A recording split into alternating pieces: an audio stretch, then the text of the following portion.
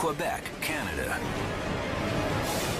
2 weeks of torrential rain engorge reservoirs to overflowing. 16,000 people evacuate as the onslaught rages in at nearly 20 miles an hour.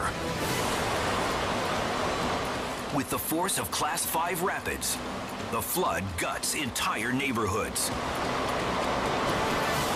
8-foot walls of churning water overwhelm anything that stands in the way. The pounding flow chews away at the foundation of a bluff.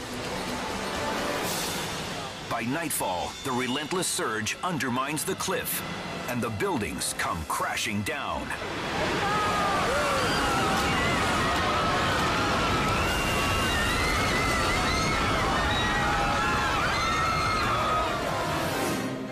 When the sun finally shines again, the devastation is measured in billions of dollars. Nearly 500 houses are destroyed or swept away. More than 1,200 others are damaged. The floodwaters eventually recede.